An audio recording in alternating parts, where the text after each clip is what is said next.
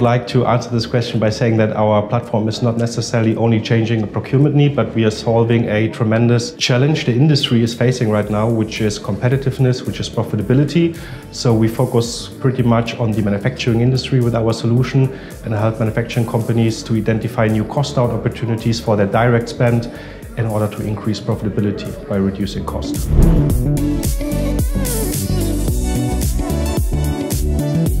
My biggest takeaway is that there's a lot of noise around generative AI, and I've got a little bit the impression that everybody is talking about it and not really considering the use cases and the problems this technology can challenge or that technology can solve.